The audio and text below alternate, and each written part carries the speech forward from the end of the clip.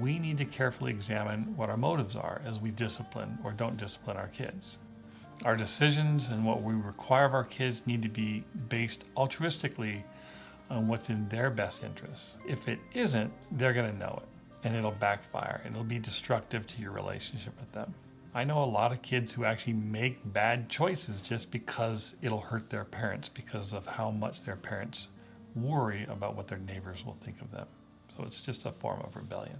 We need to learn to let go of what others think in healthy ways, and we need to teach our kids to do the same.